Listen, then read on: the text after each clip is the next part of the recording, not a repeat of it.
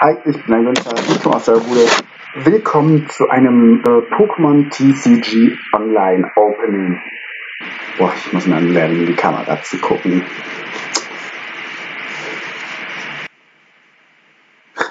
Sorry, ist gerade wieder sehr professionell. Ich muss mich an das Ganze mit der Maske erst gewöhnen. Ja, ich habe es hingekriegt, nach dem Adventskalender Pokémon TCG Online auch auf meinem eigenen Laptop zu installieren. Und jetzt habe ich, wie ihr seht, ein paar Packs, die ich öffnen kann. 8-mal Grau in der Lichtfinsternis, wo ich ursprünglich gerade ein Opening aufgenommen hatte, aber das war in jedem Bereich so scheiße, dass ich es nicht hochladen werde. Einmal Aufziehen der Sturmröte, einmal Nacht in Flammen und das war's.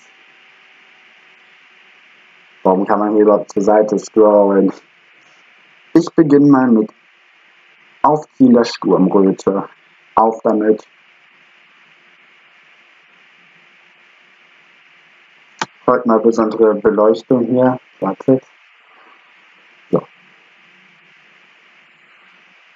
Ich liebe es, wenn es in der Maske am Kopf liegt. Ich weiß, passt zum Thema. Nur eine Rare, ein Schwablu je Schnietem, Kamau, Quieke, Palim, Mediras, ein Konterfänger, ein Alpollo, das gerade einen Baum ablutscht, Sternu und die erste Rare des heutigen Tages ist ein Psychoaffe. Klasse. Finde ich töfte. Dann Nacht in Flammen. Rechne ich ehrlich gesagt auch nicht mit so viel. Ich habe halt echt in Pokémon TCG Online noch nie so eine richtig heftige Karte wie eine Rainbow gezogen. Hier sind immerhin 2 seltenere. Bluetooth, das Voltix ist cool. Trassler, Ladybar, Pampuli, Sonnenfell, Dufte und Fluchtseil und ein hässlicher tanzender Feenpilz in Reverse. Und die finale Karte ist der letzte Rotz. 2 von 10 Packs waren unbrauchbar. Sehr gut. Ich hoffe mal, das Licht ist ganz gut. Es ist eigentlich voll dunkel draußen schon. Und deswegen habe ich hier gerade neben mir die Zimmerlampe, die ich mir auch gerne mal an den Schädel haue an. Ja. Wer es nicht versteht, das Video ist noch nicht online mit dem Insider, weil hier geht halt Kopf auf Tischplatte in Minecraft Mörder nicht mehr an meinem eigenen Schreibtisch. Und deswegen musste ich mir was Neues ausdenken. Ja, weiter im Text.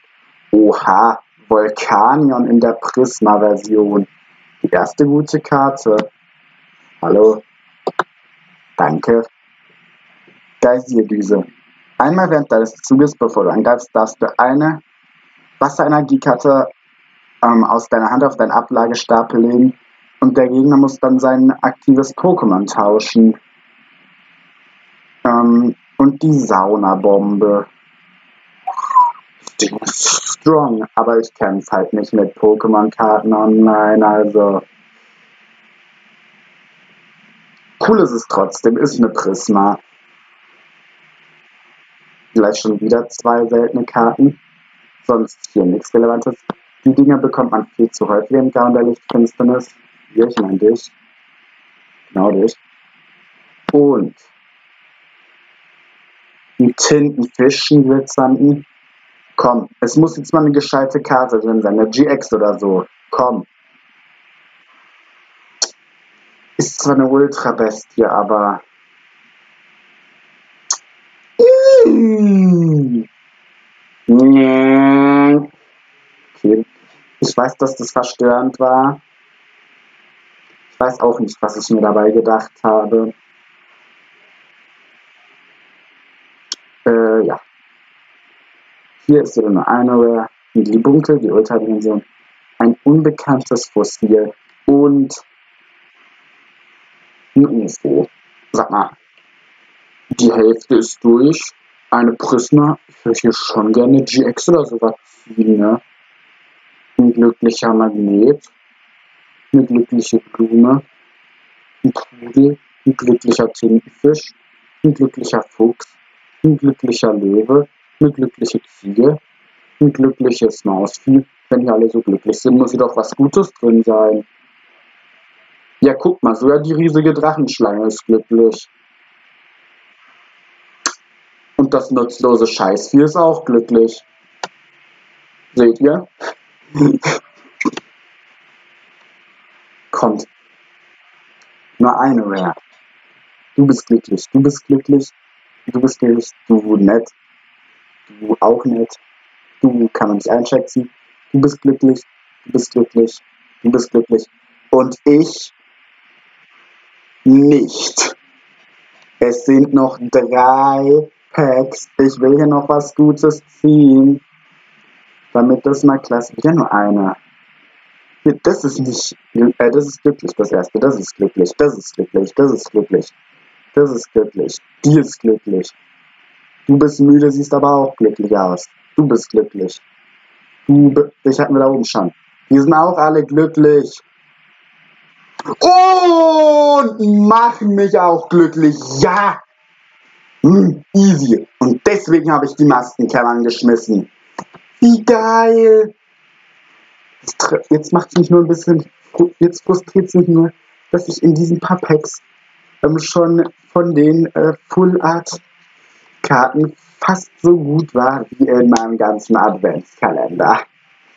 Okay, GXs hatte ich dann noch 2 Stück, aber ein Item. Ja! Erlösung! Die letzten 2 Packs, ich rechne jetzt mit nichts Gutem mehr. Aber ich habe trotzdem nichts dagegen. Die sehen nicht glücklich aus. Die sehen niedlich.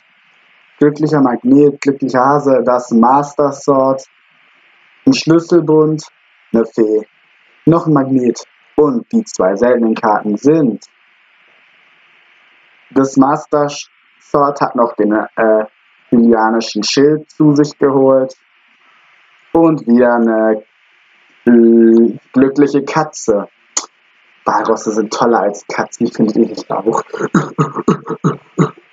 Das letzte Pack für heute scheint auch nichts Sinnvolles zu beneiden. Wieder eine glückliche Blume, ein glückliches Froschvieh, ein Hummer, bei dem man nicht einschätzen kann, ob er glücklich ist, einen glücklichen Hund. Das Master Sword hat keine Emotion, das ist ein Gegenstand, genau wie der geheimnisvolle Schatz. Ein nicht so glückliches Hundeviech, eine glückliche Spinne, eine glückliche Eisscholle. Und zum großen Abschluss, ich gucke weg.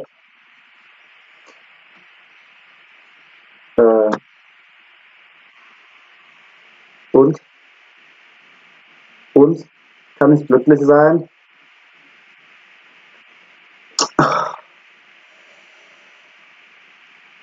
Nope, kann ich nicht. Naja, eine sehr coole Karte war dabei. Ich gucke noch mal kurz. Heureka. Also Trainer.